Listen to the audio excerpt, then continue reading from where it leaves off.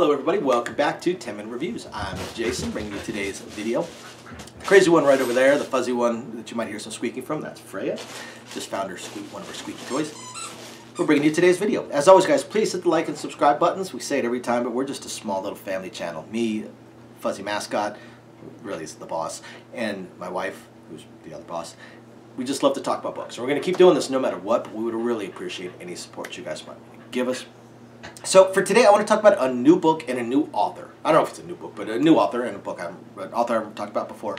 And I don't know if this is book one of a series or what, but Mickey Carre, C-A-R-R-E, and the book Mask of the Gods. Mask of the Gods. So as always, I'm going to talk about four things. I'm going to talk about the world, the character, the plot, the writing style. How fuzzy I see you.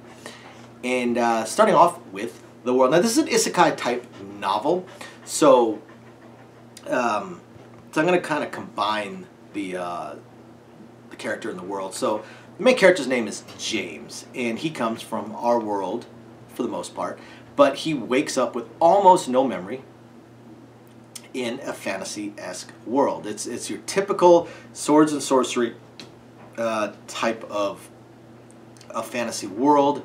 With magic and ghosts and priests and kings and knights and all your usual type of you know, fantasy, Middle Ages adjacent fantasy type stuff. Only again, James doesn't have any memory. He's very little memory. As things progress, he remembers a few small things, such as he's taken some fantasy classes or some fantasy. Not fantasy, some fencing lessons and things along those lines, but and he does remember pieces of his previous life. Now, his previous life, he was an engineer, and that's something that's really big and really helpful here, because he does realize fairly quickly that he can probably make quite a bit of money if he can establish himself and bring some modern innovations to this Middle Ages type of fantasy world. So, but of course you need money to begin with. So and that's one thing he does kind of Deus Ex almost into enough funds to actually start.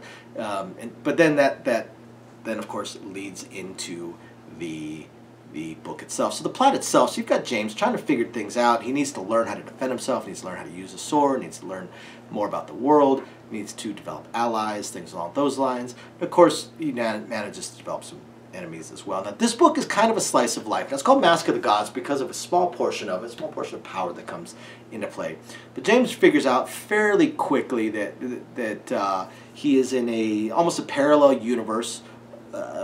He realizes for reasons he figures out geography is the same. He's basically in his home, just on like a parallel universe kind of thing, and decides that he wants to be a king. Now, that's the only knock I have on the book. The book itself, wonderful, loved it, read it all the way through. I highly recommend this book. It's a ton of fun. The only knock I have on this book is James' motivations. Outside of that, it's a great book. It kind of comes across as a little bit of a slice of life. They even mention at one point, James even mentions at one point in the book, how he realizes that he keeps talking up all these plans, but he's not doing anything. So he needs to really start working on doing.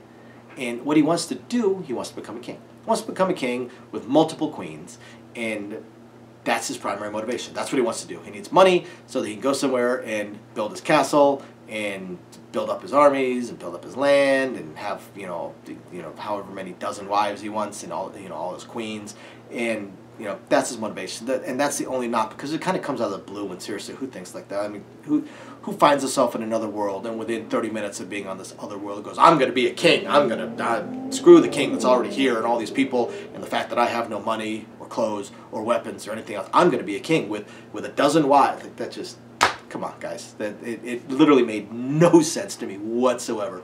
But ignoring that, because every book has something in it you have to ignore, or every movie. Outside of that, again, he doesn't make a big deal out of it. So it gets mentioned a few times as his primary motivation, then otherwise thrown off to the side in favor of the rest of the plot. The book is fantastic. It really is. It's really good. there's definitely issues with being in a fantasy world. You know, of course, you got your commoners and your nobles and your usual bigotry between the two. Then, of course, you've got a little bit of the bigotry between locals and outsiders. Y'all ain't from around here kind of thing.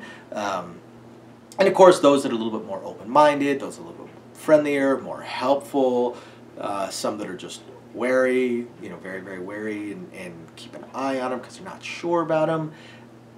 It's a pretty good cross section of humanity, which is really cool. You know, that a lot of times the books are, you know, everybody's perfect or everybody is just a cardboard cutout of certain archetypes, and in this case, it's a pretty good cross section of humanity. It really, really is. You've got, you know, all types of personalities and all types of people in it, which is pretty cool, pretty cool. And then the gradual introduction to things within this world is also pretty cool. Being slowly introduced to, say, magical animals. Pretty cool. Being slowly introduced to the concept of spirits. Also pretty cool. And then the concept of priests, that those of us that are in lit RPG and fantasy and stuff like that would think of more as clerics and the ability to cast spells and stuff like that. Pretty cool. We get a small introduction to that. And everything kind of ties itself together. It almost feels like a book of little episodes, because again, it's kind of slice of life, that all manage to tie themselves into each other in some way, shape, or form.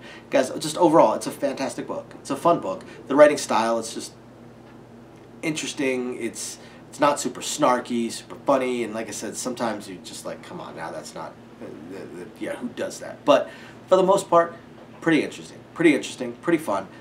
Definitely worth the glance. If you're not if you don't have anything else to read and you're really looking for something to read, I recommend it. Give it a shot. Give it a try. It's entertaining. It was entertaining. It definitely what I look for in a book. Something that can entertain me for a little while.